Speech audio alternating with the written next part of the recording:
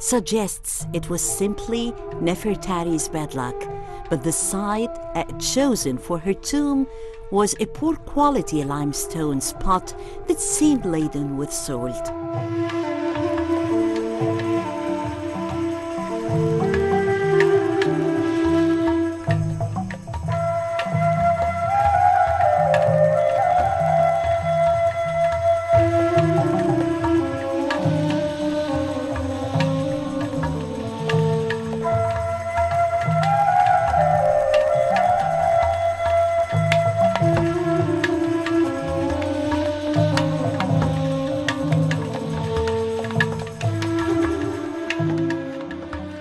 Great attention was given to her appearance, her eyes, her eyebrows that were outlined in black, and also the red color that was present on her cheeks and lips, while the most exquisite gold and jewelry set was adorning her. She's Nefertari, the queen, the loveliest of all.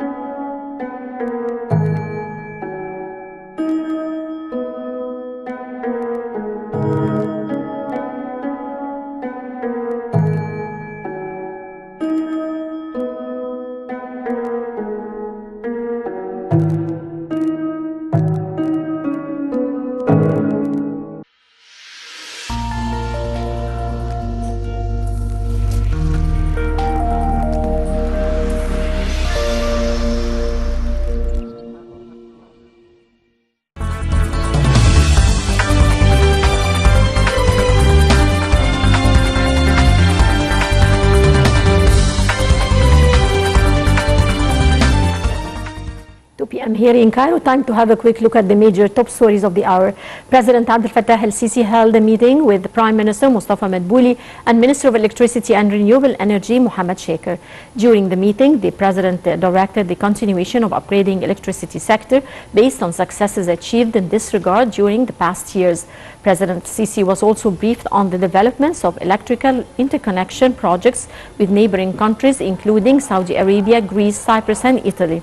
The meeting also tackled measures of securing the electricity supply of national projects of land reclamation in Toshka and New Delta, as well as Sinai and Upper Egypt.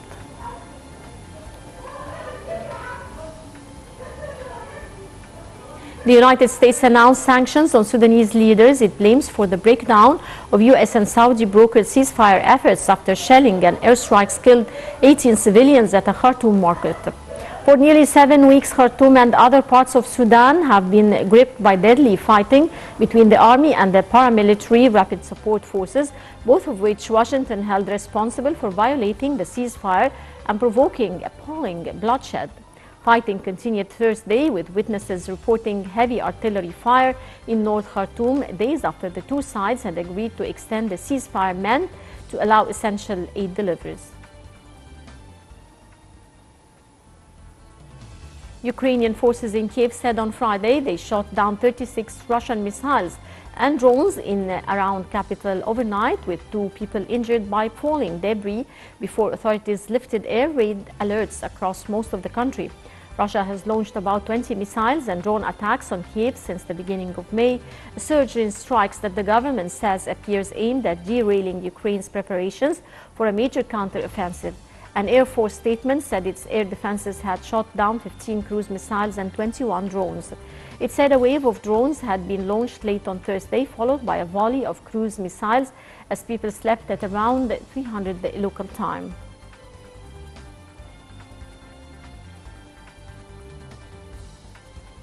South Korea on Friday announced new sanctions against a North Korean hacking group, Kim Soo-ki. It accused of being involved in the North's latest satellite launch attempt. The United States and South Korea also issued a joint advisory saying the group conducts large-scale cyber attacks at think tanks, academic institutions, and new outlets. The hackers are known to conduct spear phishing campaigns posing real journalists, academics, or other individuals with incredible links to North Korean policy circles, Seoul's foreign ministry said. The US, South Korea, and Japan said any launch by Pyongyang using ballistic missile technology violates multiple UN Security Council resolutions.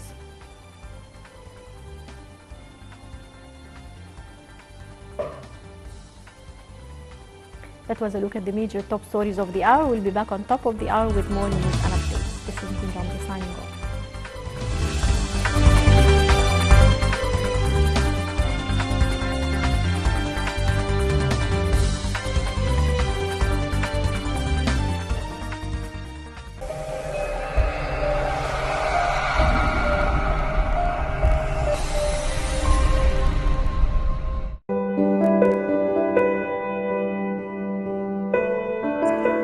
وانت ماشي في الطريق أو قاعد مع صديق، وانت برا مصر أو جوا مصر، وانت في الشغل أو في المكتب، جوا البيت أو برا البيت، ماسبيرو دوت اي جي معاك في كل مكان. بوابة ماسبيرو، إعلام مصر بين إيديك.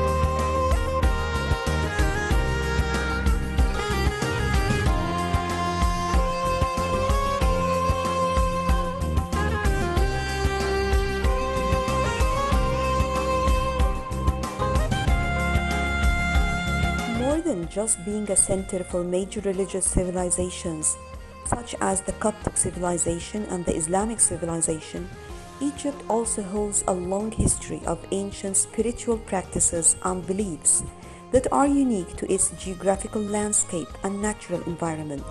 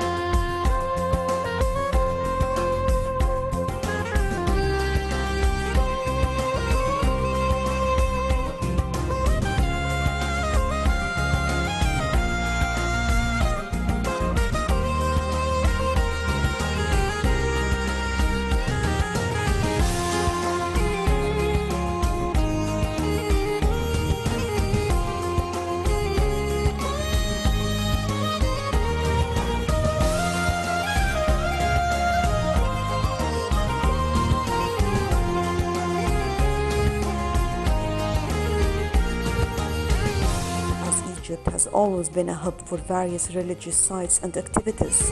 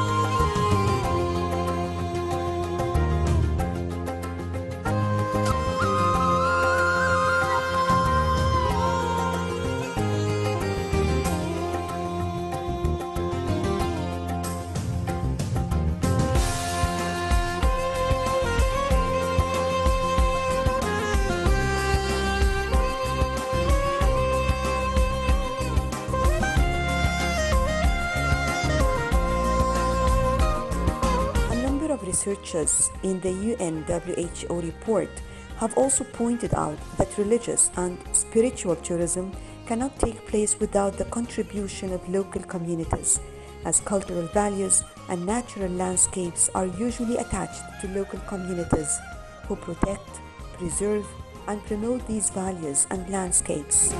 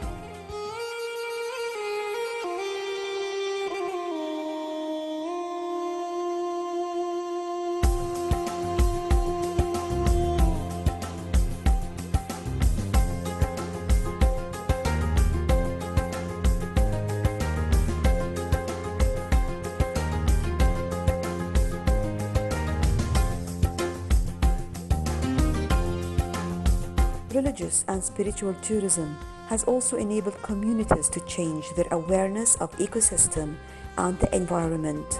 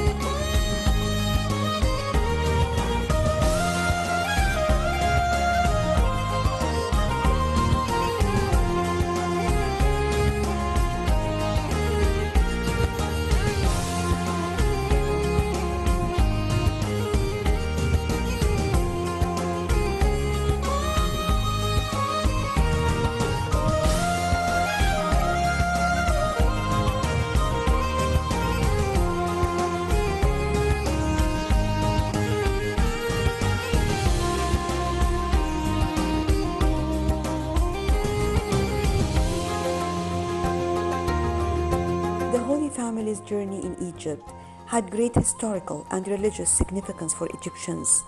It had given the Egyptian Coptic Church a special position among other Christian churches.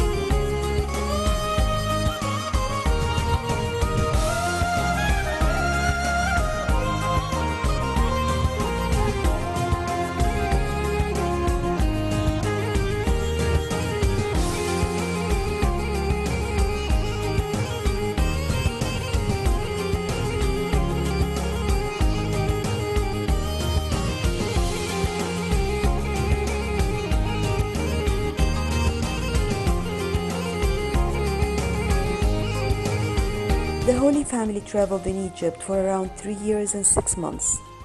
The duration of the Holy Family's journey in the places they visited varied from a few days to few months.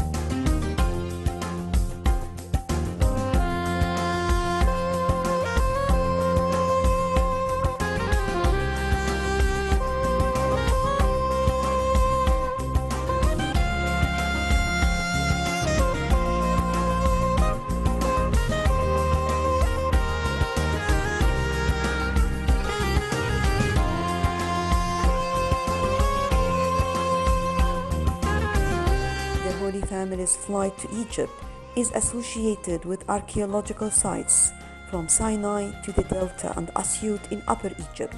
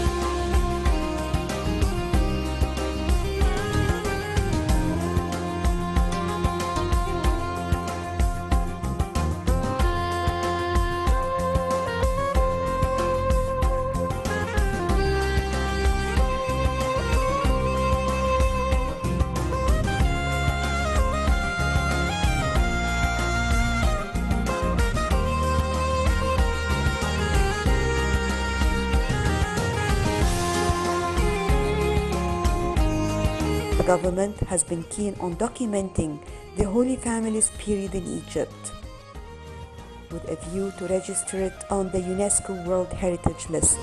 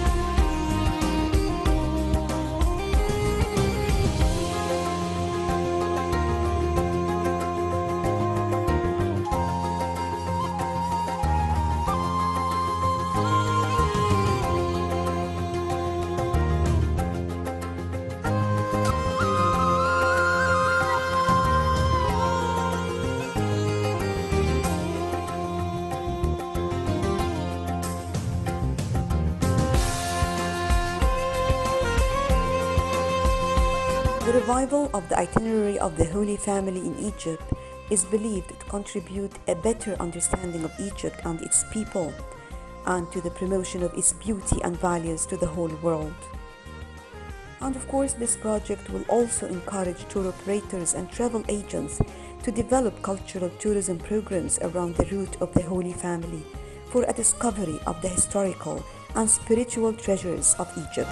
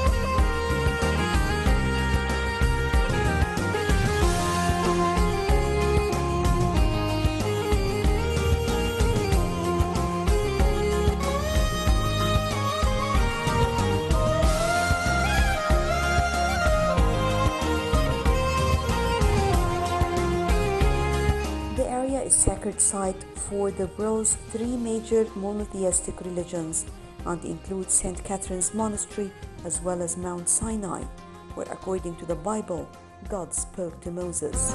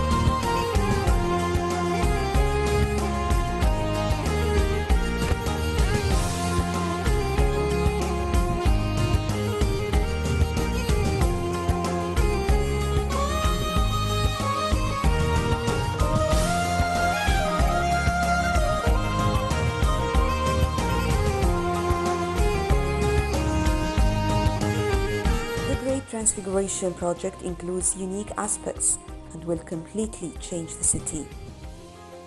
The project aims to establish a spiritual shrine above the mountains surrounding the Holy Valley, making it a destination for spiritual, healing, and environmental tourism worldwide.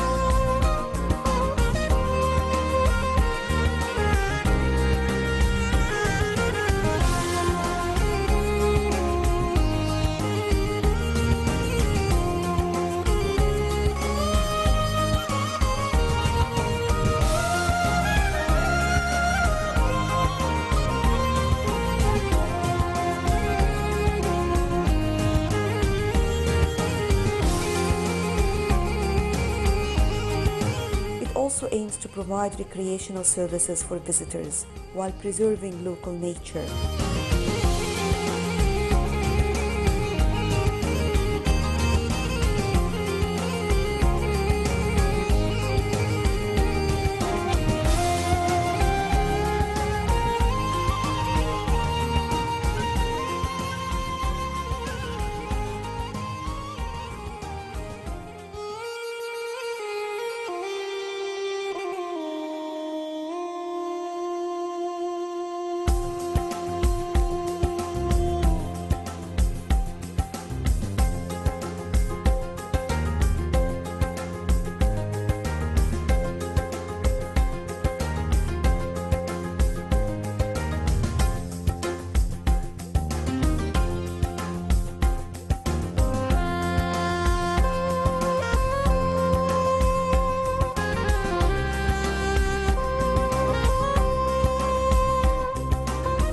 Transfiguration will include the establishment of more than 14 projects in the mountains surrounding Wadi Toa in the South Sinai Governorate, with the aim of transforming the region into a major religious tourism hub.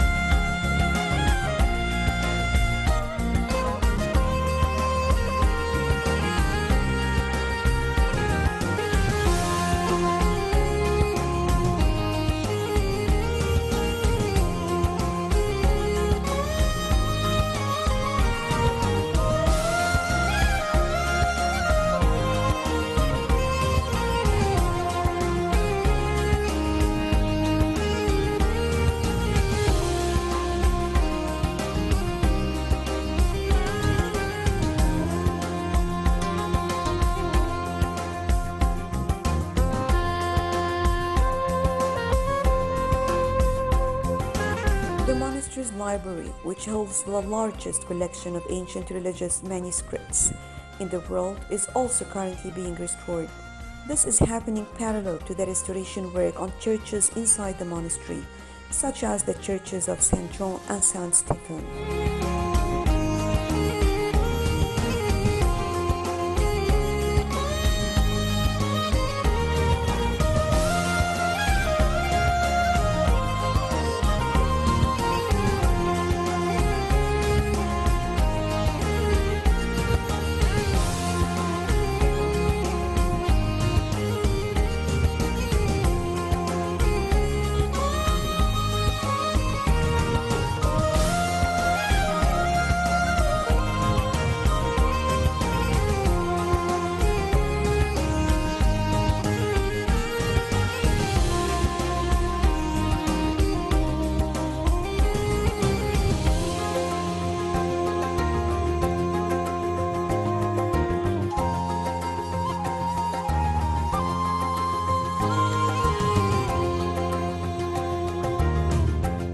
project is also set to improve the urban environment of the city by establishing bicycle and pedestrian lanes, as well as supporting plans to plant vegetation such as olive trees. So again, we are talking about sustainability.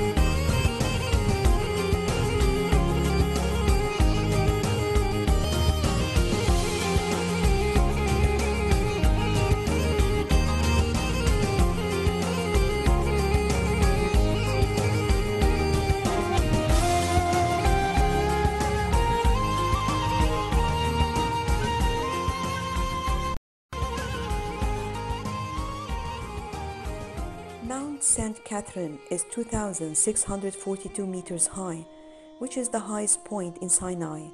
Its journey is hard and requires a certain level of fitness, but the view of Sinai from the highest point deserves the journey. In winter, you can enjoy the snow that forms at the top of the mountain, along with the warmth of the awesome sunrise.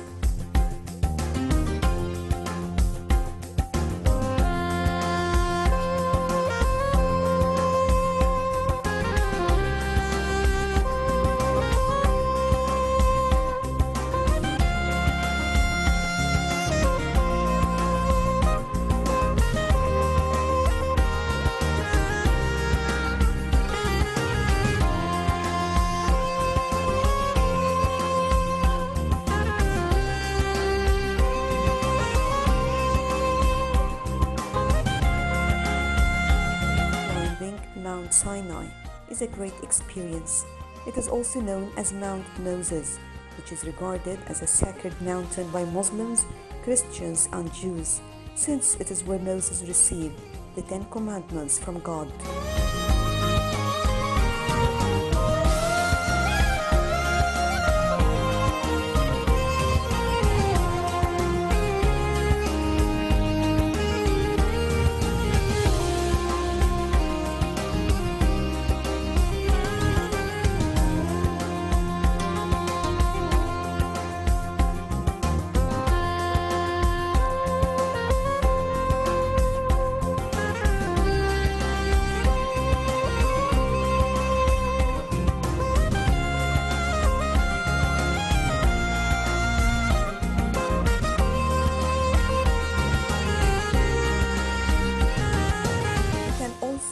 Climbed it by camels while admiring the scenery and enjoying the chilly weather.